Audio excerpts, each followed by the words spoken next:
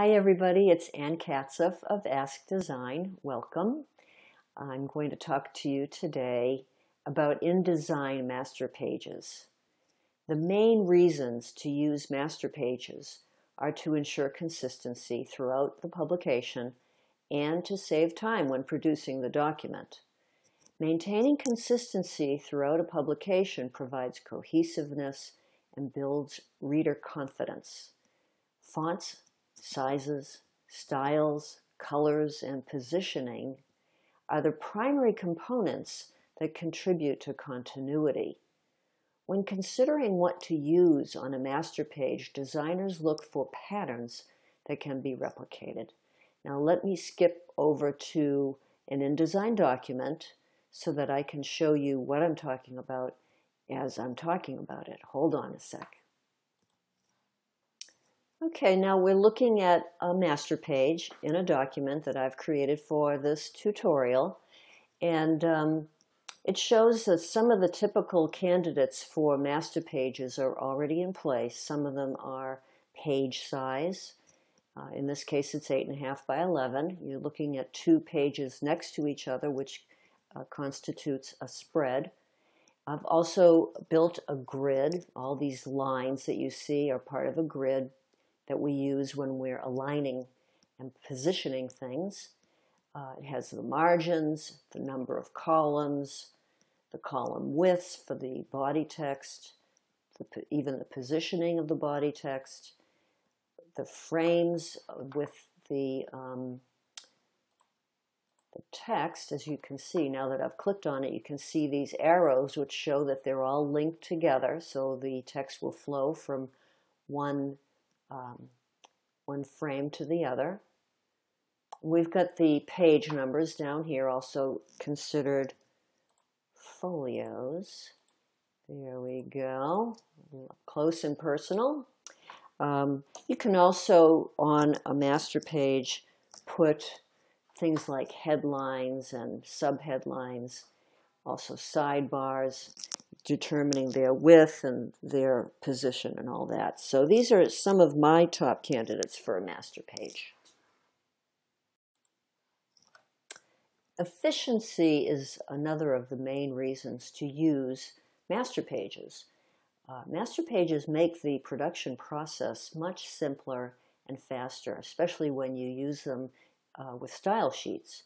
You can create multiple master pages, and I recommend constructing a default master page that has most or all of the elements you need on the majority of your regular document pages. Adobe calls this the parent master. Now, some advantages that come to mind are that the master page items will appear on all the document pages to which it is applied. This is particularly useful when you make changes. Rather than editing each individual document page, you merely edit the master page, and all of the associated document pages will automatically have that same change. New InDesign documents already have a default master page, which you can modify as needed, or you can make an entirely new default page. You can duplicate the default master page for additional master pages, or you can base other master pages on the default one. And when you base them on the default page, these are called child masters.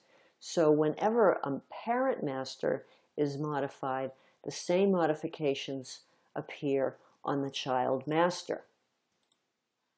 Now quickly, let me show you that here's the Pages panel. It shoots out to the left on my document. We're looking at the A master. I'm calling it the original master. And let's just go down to the regular document pages here for a second. You'll see I've applied that A master to all of these pages, and they are currently identical because I haven't changed anything yet. But you'll see this little tiny A in the corner, which indicates the A master has been applied to all of these document pages. The only rogue here is the page 1, and I've applied Master C to that page. I'll get to that in a sec. Master page items on a document are locked and cannot be edited on a document page unless they're overridden. For example, let's say you want to change the chapter title.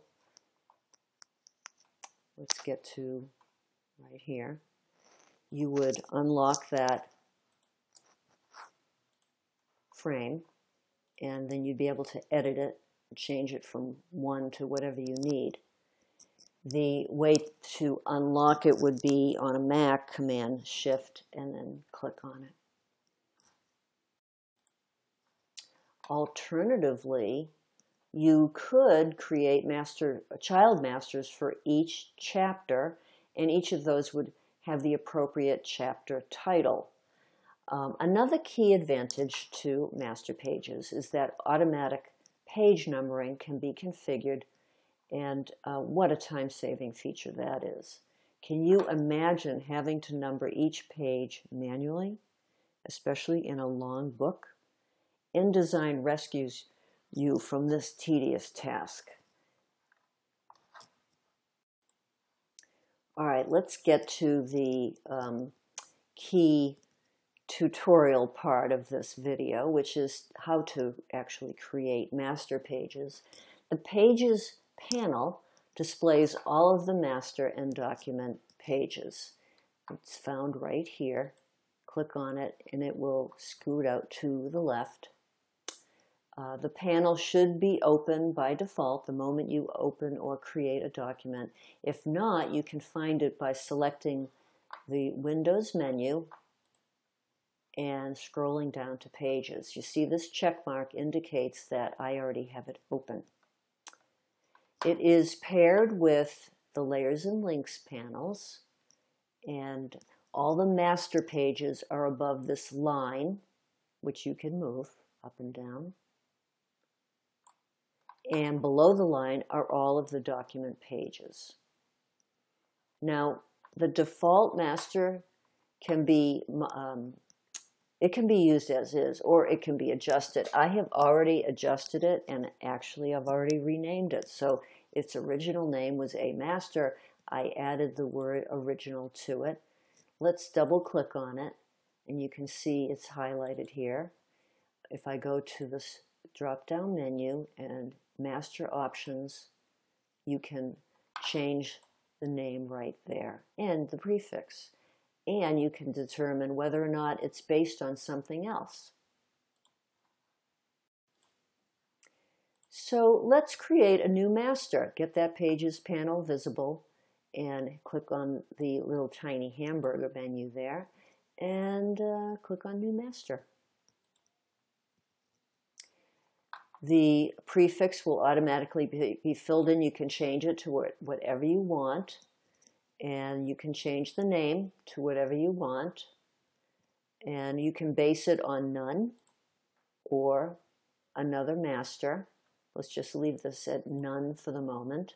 And you can use up to 10 pages in that master page. I can't imagine ever having to do that. And I've been doing design for probably 20 years. I don't think I've ever had 10 pages in a master page spread scenario, but hey, you know, it is possible. I generally have 2 pages. Now, when you do create a new master and base it on another master, I'm going to choose a master original, you're actually creating a child master, and it will be based on a master, so a master becomes the parent of the child. Another way to create a master page is to duplicate an existing page. So let's go back to the Pages panel. There are 2 ways to do this. You can select the name of the master page in the panel, and then select duplicate master page, a master original.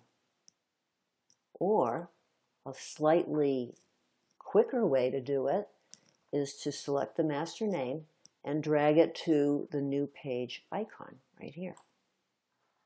Okay, and there we go. It's going to be an exact replica of a master. Pretty sweet, huh? Now, you can also create a master from an existing page or spread. You know, sometimes you get very involved in designing on a document page and you don't even realize that you're on a document page when you should be designing on a master page. So I've seen this happen a lot, especially with my students. I've done it, and there's an easy solution, thankfully. Again, there are two ways to create a master page from an existing document page or spread. So let's go back to our Pages panel, and you select both of the spread icons. So you can't just do it with one of the pages. It won't work. You have to select both. And then you can go back to this little hamburger menu. It's under Master Pages, so that it's a submenu, and you can save as a master right there.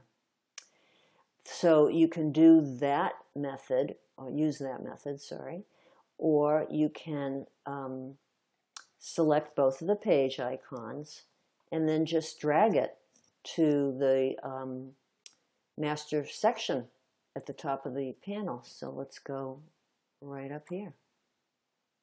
There you go. Now, I mentioned a little bit about child masters earlier. Let's go over this a little bit more thoroughly. Child masters are master pages that are based on another master, which we'll now call the parent master. Items on a child master that exist on the parent will automatically be updated if they're modified on the parent master. So you decide whether or not to base one master on another when creating a new master, as we did two or three steps ago. But with existing masters, you can always change what they are based on. So let's try that. Let's go to this master here, the C master. And I've already got it based on A. Let's go back to master options for that page, and you can just change it right here. You know, it's really that simple. If you don't like that method, you can drag the master name that you prefer as the parent onto the master page you want to change. So let's just pretend for a minute we want D master. You just drag it on there. It should change it. Made a little bit of a mess, but you see that it worked. I'm doing Command Z here just to get back to where we were. Now, child masters can be edited, and thus they can differ from the master upon which they are based. And I've already done this. I mean, this is C master, which was based, it still is, based on the A master. And you can see I've changed things around. I've got the chapter opener information right here. The rest of it is pretty much the same, but this is a key difference right here. You can add or subtract elements. You can resize, enhance, or style things differently. A whole bunch of things can be done. And again, you unlock parent items by pressing Control-Shift on a Windows system or Command-Shift on the Mac OS, and then clicking that text frame or image frame. If you have difficulty overriding parent items, check to make sure Master Overrides is enabled. We'll go to the Pages panel and up to Master Pages. Let's see.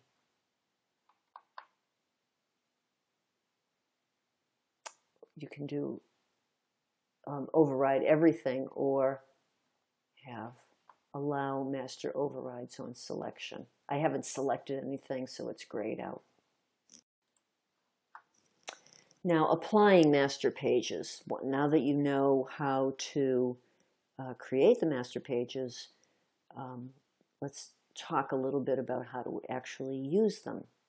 When you create a new document, the A master will automatically be applied to all of the pages.